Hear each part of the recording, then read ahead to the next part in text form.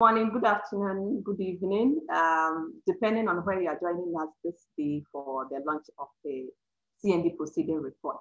My name is Maria Goretti. I'm the African consultant for International Drug Policy Consortium, and I'm based in Ghana. For today's text, kindly permit me to say something briefly about CND.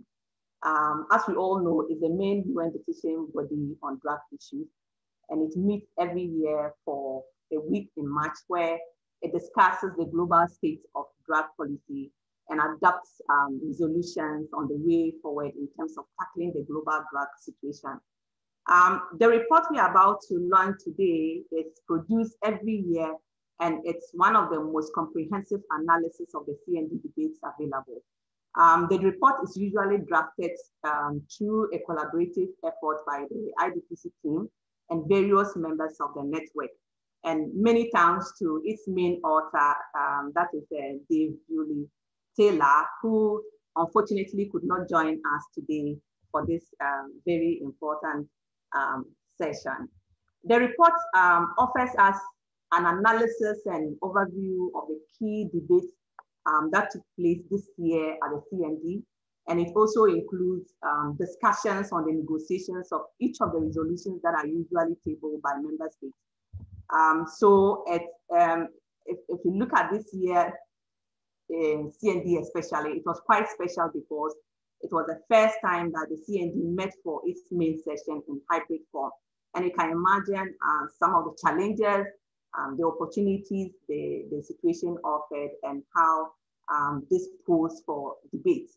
As we launch the report today, I'm really happy to be joined by 3 civil society representatives who followed this year's debates very closely and at least can give us more insight into what happened at the commission.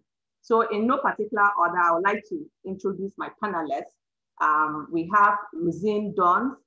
Róisín is the Global Program Coordinator of Students for Sensible Drug Policy, together with Zara Snapp, who is a co-founder and director of Instituto in Mexico. And last but not the least is Jamie Bridge, who is the chair of the Vienna NGO Committee on Drugs. Gentlemen and ladies, thanks so much for making time to join us this afternoon. Róisín, you have actually followed this year's CND very closely, and I'm sure you have been part of the conversation. And so what were the key issues at this CND that you think might be interesting to share with our participants during this lunch? Yeah, thanks so much. Yeah, this year's CND was a particularly controversial one, I would say. Every year the CND tends to be like a little dramatic and contentious, but I think this year more than most because it was the anniversary of the International Drug Control Conventions, which are the rules that tell all the countries what should be illegal and what shouldn't, and that sort of thing.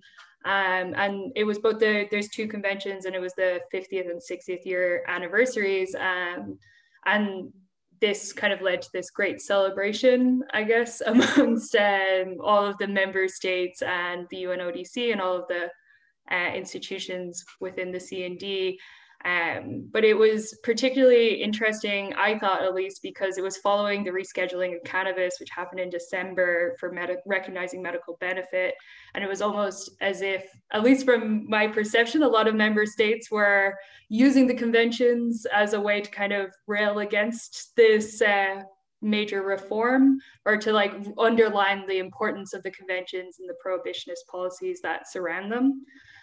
So we saw a lot of kind of statements kind of underlining that many countries still perceive cannabis as one of the largest risks, and that they will not be, loosening regulations and kind of reinforcing this narrative throughout. So that was a really clear theme we saw throughout the CND, which was interesting because it felt almost maybe reactionary in some ways to the rescheduling. So we saw quite a lot of that. And then the convention celebrations in general focused on kind of stating the importance of the conventions and how important and how effective they have been over the last 50 years, which, you know, looking at the World Drug Report and other areas may not seem to ring quite as effective as they were championing during the opening section.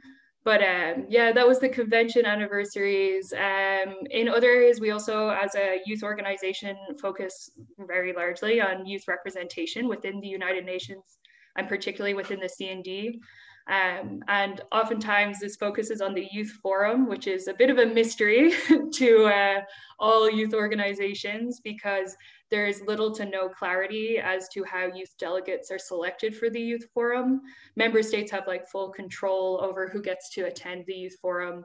And usually, you know, there is no clarity. We have spoken to delegations where they're not sure who the youth delegates are and that sort of thing. We know that some countries do have selection processes, such as Canada, where they have a competition for who gets onto the Youth Forum, but it's really unclear. And this Youth Forum in itself, I guess it was different this year because we had the hybrid CND where partially online, but usually within the building, the Youth Forum happens kind of on the other side of the Vienna International Center. And most of the time, the youth delegates don't get to interact with the proceedings of the commission very much. And usually they get to make a statement on the final day, which they did do this year. But we have been told by youth delegates that we know that they don't necessarily have very much input into that statement. So this is something we brought up during the CND. It's something like that concerns us majorly because it feels almost a tokenization of youth to have this youth forum with little to no power within the space, with no clarity as to who is being put onto it. We also know that many youth delegates aren't even aware. We know that there was one country's youth delegation that didn't even know that the youth forum was occurring this year because they were never notified about it. And that seems to be kind of typical in this space. So there was definite issues of the representation of youth. And the reason this, like, you know, bothers youth civil society organizations so much is because it's so often that we see resolutions or narratives that focus around protecting youth and young people with little to no input from youth or young people, and oftentimes little to no research on how young people use drugs or interact with drugs in their environments. So that was particularly contentious this year, and we brought it up. We did get some responses from the chair of the CND, but it was pretty much focusing on how it's up to the member states, and you know, there's not really much to be seen in that area. But we're hoping we will be fighting for it more every year and trying to hold countries accountable to who they put on those delegations. So yeah, that was a really big section for us. We also saw for the first time ever the United States mentioning their support for harm reduction in their opening statements. And that was a radically new position for the United States, who generally have stayed kind of quiet or on a more conservative side of the CND, at least in my experience. And to see them come out, recognize harm reduction and also racial equity, I believe, as well, was a complete change of tune, really. Like, they've never been against it, but they had never really voiced their support in this way before. So that was very significant. And we're hoping that this might mean a little bit more kind of backbone to the countries that support harm reduction in the future when we're going into like resolutions and stuff like that. Otherwise, in terms of key themes, the common position was kind of absent or missing in many different ways throughout the CND, which was concerning to us. And then, yeah, in regards to legal regulation, there wasn't much. I could see I might have missed it, unfortunately, but there wasn't much to be spoken about in terms of like the legal regulation of cannabis. There seems to be much more of a anti-cannabis and doing everything that they can to disregard it. We also saw this like during the World Drug Report this year that was recently released. There was like very little recognition of legal or regulated markets of any types of drugs, even like decriminalized cultivation and that sort of thing as well. We also have a just released as SSDP with Youth Rise, our youth response to the World Drug Report, which we will be holding. You can find out everything that you want to know about what young people think of global drug trends, how the World Drug Report reflects the realities of our situations, and what policy ramifications we would like to see. We'll be holding an event tomorrow at 5 p.m. Vienna time, so it's Central European time, which I think Juan will put in the chat on Facebook somewhere, but you can come and join us. You can also read the response at that link. So yeah, I think that's all I've got for now. Thank you so much, Róisín. And that's really insightful to hear about some of the things that happen at the CND, especially you talked about the fact that there were some resolutions that bordered around youth. And you always wonder when countries take the floor to speak about youth, you will hardly even see the youth themselves be represented and speaking for themselves. And that is a little bit disturbing that at the CND, the seat of where all these discussions are taking place, the youth are not given a good representation. But we hope that maybe as much as possible with the work you and your team are doing with youth, we will be able to get that forum where the youth will be truly represented and speak for their own issues. Thank you so much, Róisín. So we saw that this year also had a number of resolutions that came up, and we did have quite a number of them that were tabled by countries as usual, very controversial ones, of course. To Zara, what can you tell us about this year's resolutions that were tabled by some of the countries?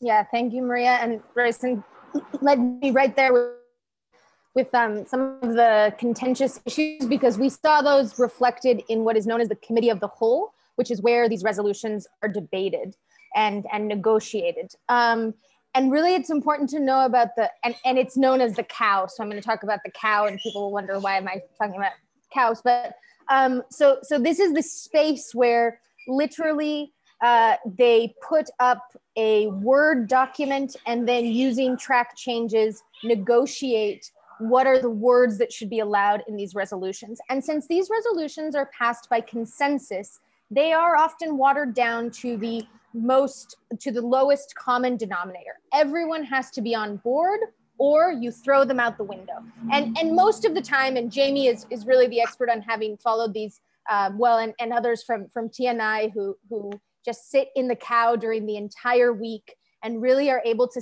watch as the language maybe began in one sense and changes completely. And we actually have different examples this year of both ones where it got much worse versus also a resolution where the language got much better.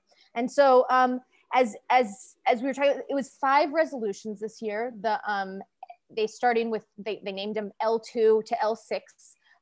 And L2 was really about COVID and how the impact of COVID on drug markets and connecting it to the high-level forum, political forum on sustainable development, which was happening.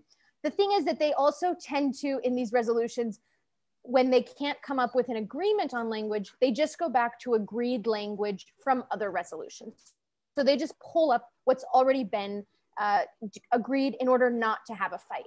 The other thing that's important to know about these resolutions is that much of the negotiations happens in informal meetings, in which most of the informal meetings, civil society does not have a way to listen in unless you've been invited to be part of the official delegation, which I've been able to in the past as part of Mexico.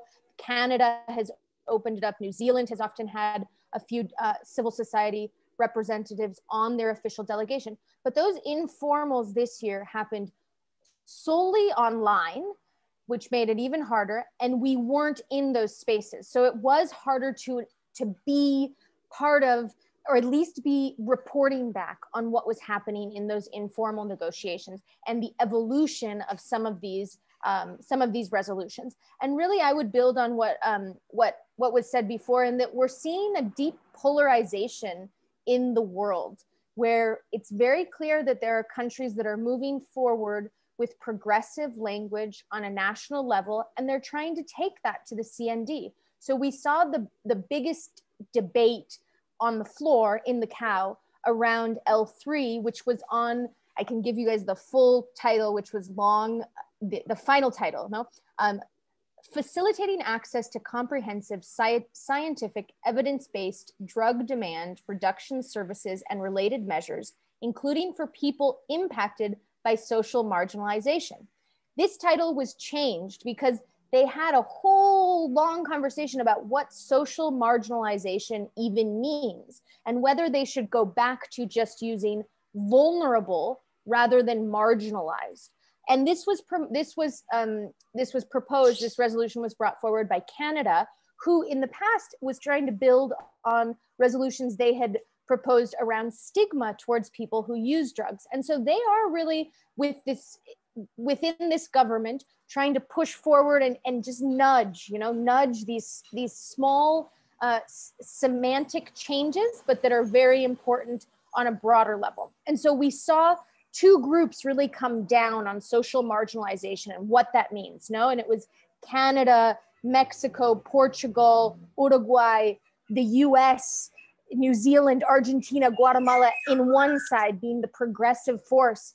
And then you saw on another side, Russia, Turkey, Iran, Egypt, Japan, Singapore saying, no, no, no, we can't have that kind of language. And even, for example, the Turkish delegate saying, I'm a woman, I shouldn't be on that list. I don't feel like I've been marginalized. And even getting to a point where delegates were saying, we are actively marginalizing people in this discussion and the language that's coming out because we aren't naming it, we're marginalizing them. And so it came down to a really, an ideological sense of that we are in a polarized situation.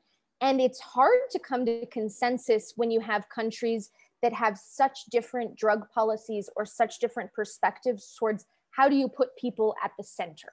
Or we don't want to have anyone at the center, and we want to just kind of continue with our ongoing drug policies around prohibition. I mean, we think about Iran, they have harm reduction. So then we had other resolutions, and this is what I wanted to go into, where you had strange stakeholders that were on the same side. So in the resolution, which was L5 on treatment and essential services, we saw something, and I really would recommend that you all read the report, because for those of us who are a little bit nerdy, and I think probably if you're watching this, you fit into that category, it's fascinating to see how these conversations are happening if you weren't able to follow along if it was maybe outside of your time frame, because many of these discussions were at 5 in the morning. But so the L5 was around how do we promote scientific evidence-based quality, affordable and comprehensive drug prevention, treatment, sustained recovery, and related support services. And this was pushed by Portugal. They were also trying to push something progressive. They were taking a risk on behalf of the European Union. And one of the things that they found was difficult to push forward was the term essential services, that these would be considered essential services. And for example, the US was against that. And probably has to do with domestic policies that they don't have insurance for everyone. They don't have essential health services that expand to everyone. And oftentimes in resolutions, what they do is they just add something that says, as national legislation applies, as a means to create these caveats. And so what they eventually got to was this term essential healthcare systems, instead of services, systems. And so it's these tiny changes that diplomats are having to negotiate, because even though these resolutions in a way aren't super binding on a national level, and it's not like you take it back and now you have to follow everything the resolution says, people from civil society, other institutions in the government are going to be using that as a means to say, hey, you signed up to this, so let's see how you can follow through. And that's how we as civil society can use resolutions to really push the different strategies that we think would be better. And so this is where we've seen some of these polarizations, but also where strange bedfellows start working together, because it was the other thing in that resolution was around torture, and really talking about torture in a resolution, which is something that hadn't happened before. And the US and Egypt were very against even moving forward with conversations about torture, whereas then, you know, the UK, Argentina, and Canada wanted to have that language. And so that's where you see these kind of these contentious and controversial issues coming up. And the last two things I just want to mention is there's also a resolution that happens every year, which is on behalf of Thailand, Germany, and Peru, and that's about alternative development. You know, they had a few changes, which in the report you can kind of see, but it's interesting because for more than 10 years, they've been proposing basically the same resolution. And so we're seeing this ongoing shift, slow shift in language where they bring in, you know, this time it was that they brought in a gender perspective and they were able to have consensus on that language. And so it's like slow, but those are 3 countries that are very committed to alternative development, and Germany funding much of the work around alternative development in the world. And we can have our critiques of that and a whole another webinar on that. And the last one I want to say is, you know, there was a resolution on which was essentially trying to schedule by resolution, because in years past, they hadn't been able to schedule a substance known as tramadol, which is a synthetic opioid. And so Nigeria and Egypt moved forward with that. They proposed that resolution in the beginning, and it went through substantial, and they were essentially trying to schedule it in a resolution because the WHO has not recommended scheduling tramadol, which would be the legitimate process in order to schedule. And that's where then I just want to hats off to IDPC, because I know that they did a lot, and TNI, that they did a lot of work on ensuring that that wouldn't happen, and that the language actually became much softer, and positive pieces were introduced around, you know, how do we make sure that actually this has references to the availability and access of substances for medical and scientific purposes around, you know, pain relief and suffering, since tramadol, even though it can be abused in some contexts, it's often one of the only painkillers that's available in so many countries because it's not internationally scheduled. And so that's where we see, you know, resolutions can be used for political purposes, which is what they were trying to do there. And in this case, there was enough pushback that wasn't able to be used. And then the final thing, and just Róisín had mentioned it, and Jamie can probably talk about it too. Contentious issue was the UN, the common position, and how to refer to the common position. And there were a few instances where they did go back to UNGAS language. If we remember from 2016, the United Nations General Assembly Special Session on Drugs, which for us is always a positive thing, because for us, that's a real document that we should be turning and looking to, because it was approved and passed in the General Assembly. And so it has greater coherence and greater acceptance from our perspective as civil society, progressive civil reform movement, civil society. And so I always think that the cow is a fascinating place to watch how the world is changing. And we saw the US changing its position on some things, but then on the other hand, for example, torture, not into that, and not into recognizing that they actually don't provide treatment as an essential service to all of the people who live in that country. And so we really are seeing this polarization, and I actually celebrate the polarization, because I think it's definitely opening the door to new language. And it was hard to get to a final consensus on Friday evening of the CND. They got it because they watered it down. And Canada, for example, had to step back on their social marginalization. They said, you know what, if paragraphs are not accepted, we'll let it go. And that's something we've seen. Russia, Turkey, Iran, they're very good at standing their ground. And sometimes our side, in quotations, does cedes more, because we do want to get to a final resolution. And so, yeah, just keep watching the cow, because it is interesting. Thanks. Thanks so much, Zara. It's really interesting to hear a lot about the discussions in the cow and resolutions, and the critical role resolutions play, especially in terms of negotiations and all that. And thanks so much for emphasizing the importance of civil society in all these discussions, especially when it comes to resolutions, negotiations at that level. That means that civil society plays a very critical role in this discussion. So now my question goes to Jamie. Civil society over the years have played a very critical role when it comes to the debate at the CND. And that has been highlighted by the two speakers, Róisín and Zara. And so there is no doubt that civil society plays a very critical role in this space. There were a lot of concerns over civil society participation at this year's first ever virtual CMD. How did it go? And as the chair of a very big platform or civil society forum, what do you have to say and how did things go at the end? Thanks, Maria. Yeah, so I work, as you may know, I work with the International Drug Policy Consortium, but I'm very much speaking today as chair of the Vienna NGO committee, which is the main platform in Vienna that links civil society with the UN and with the CND. So obviously there were a lot of concerns, as you say, Maria, a lot of concerns about civil society access. And that was partly because we'd seen over the year, you know, with the pandemic and with the limits on physical travel, we had seen civil society spaces being shut down across the United Nations. You know, there were meetings happening where NGOs weren't allowed to attend or their participation was very limited. So we kind of came into the CND very nervous about what it would look like. But also because just before the CND, so this year the CND was in April, which is a bit later than usual.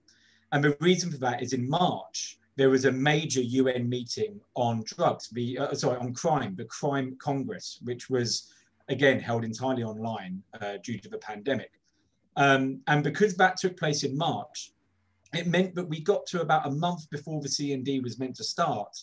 And we still really didn't know a lot of details about how were we going to access, what link did we click, how do we register, all these kind of details. So in the absence of that information, I think anxieties grew. And that led the Vienna NGO committee to write an open letter, mainly to the United Nations Office on Drugs and Crime and to the CND Secretariat, which basically laid out what we hoped would happen at the CND. And really what we were saying is that the level that civil society has in terms of our engagement, it really should be no different in an online meeting than it is in a physical meeting. That really was what we were aiming for. And I think now that the dust has settled, now that, you know, we're a few months away from it, I think we can look back on it and say that actually the level of civil society access was probably as good as we could have hoped for. You know, I think it generally worked very well. We had UNODC, they chose a new platform, and it was called Interprify. And I think there was around 1,000 places on this platform in total, because all UN meetings have to be provided in the 6 official UN languages. So this was the platform to do that. And of those 1,000 places, civil society was given around 150 to 170. So we were given a decent share, which is a bit less than the numbers of civil society that you'd normally have at a CND in person, but was a lot more, to be honest, than we were expecting. So crucially, it was enough to meet the demand. So every ECOSOC registered NGO was invited to apply for spaces, and everyone was given spaces at the meeting who wanted it. So that was really important for me as chair, but for the committee generally, that everyone who wanted to participate was able to. And those people who were on the platform, they were then able to make interventions. They were able to kind of chat with other participants and to see who else was in the meetings. They could follow all the meetings, and then they could also observe the committee of the whole, the COW that Zara talked about, which, as Zara said, is such a fascinating, important part of this meeting. Civil society, we're not allowed to intervene in that space. We're not allowed to say anything. We are only ever observers. Even when we're physically there, we just sit at the back of the room and kind of keep quiet and watch what's going on. But we were able to do that again, which again was really important for us at the VNGOC. In the end, we were able to secure speakers in every agenda item, and we were able to fill all the speaking slots that we had available. And we had more than 100, I think it might have been 110 side events taking place, and all the side events were online this year, which has pros and cons. But I think the major pro was that it allowed anybody to access that side event. You didn't have to be registered for the meeting. You could just follow the link and join that side event. So some of those side events were attended by hundreds of participants, which was really good, really promising to see. So I think overall, we were happy with how it went. It was the first ever CND to happen entirely online. There was always going to be some technical issues. There was always going to be some challenges, of course. You know, that's just the nature of the online world. But I think we were really pleased with how it went. And I really must emphasize that credit really should go to UNODC and particularly to the CND Secretariat for taking our concerns on board and for facilitating the access as well as they did. They, again, you know, they had a series of very big meetings to organize and to shift to online platforms in a relatively short space of time. So they did, I really do believe they did a good job in terms of access. And if you read the CND Proceedings report, there's a lot of content in there that talks about the difference that an online meeting made. Zara's touched upon the main part, which was the negotiations. The negotiations are always tense and they're always complicated, but the fact that they were happening on Zoom made it even harder to reach that agreement. You know, if you're there in person, you can take someone out for a coffee and just kind of negotiate with them, you know, one-to-one, but you can't do that if you're all on Zoom or on Interplify or something like this. So that was definitely one important factor.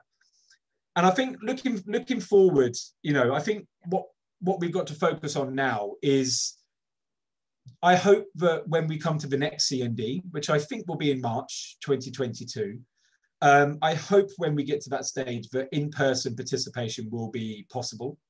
You know, I'm certainly hoping to get to Vienna. It's been a long time, and I know our colleagues who are based in Vienna, like Róisín, would like to have us all around again for a week. But so I'm really hoping that the in-person participation is possible again. But I think there's some elements of an online CND that we really should keep.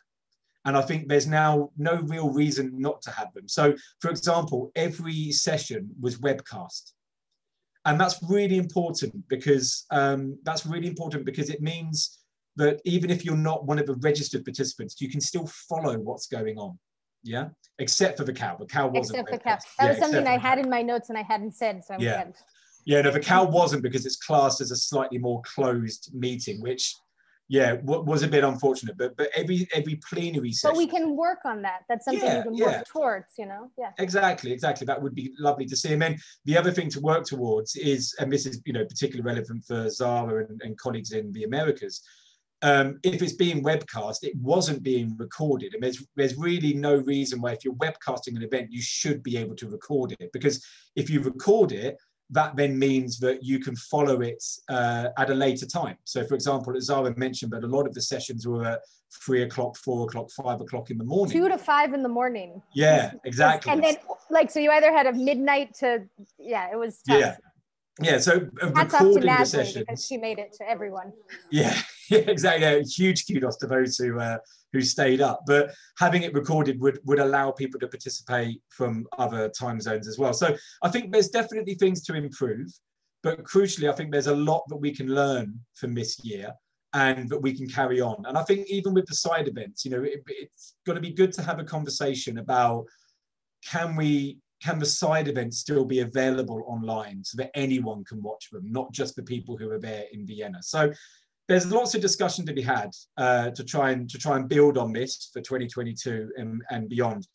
I mean, like I say, I do hope we are able to get face-to-face, at least some of us to get face-to-face next year, because I do think that even with the greatest platform in the world, you can never quite replicate the advocacy power of physically being there and being able to talk to people in the corridors and that kind of thing. So I do think that's important to get back to at some point. But you know, to use an overused phrase about this build back better, I think that's what we should be looking for CND, and creating a new hybrid platform that really has the best of both worlds. Thank you very much, Jamie, for this. And I have been listening to a number of civil society representatives, especially in the African region who actually commended the civil society group in terms of how they were able to mobilize other civil society groups to be able to join the online sessions. It more or less was like CND brought to the doorsteps of many who could not travel to Vienna to participate in this. And so going forward, I would like to see, even when we have in-person meetings, we should still be able to webcast this so that people who cannot travel physically to Vienna will be able to still follow these discussions and at least participate in the process as it would have been if you were present. I mean, one thing we were able to do, Maria, just to add to that, one thing we were, the Vienna NGO committee, because we weren't spending any money on travel, we put out an open call and we were able to support local groups to hold like watching parties and to, you know, to bring people together. And we did a survey after the CND to see how people, you know, what people's reactions were to an online CND. And around 2/3 of the participants actually said that the fact that CND was online improved their participation. So there's a lot of people who would never normally have attended a CND who this year were able to. And I think that's something we definitely have to put in place so that carries on. Thank you so much, Jamie, for emphasizing on that issue. I know we are a little bit behind time, but I can't thank you all so much for what you have done this afternoon. Within 30 minutes, you actually brought the entire proceedings of CNV and discussed it within 30 minutes. And I'm sure people who are watching and listening to us would have appreciated how the proceedings went, some of the gains, some of the challenges, and the way forward, how we can address a lot of these challenges to make things much better. On that note, I wish to thank you all. I appreciate you all for making time to join us for this important discussion.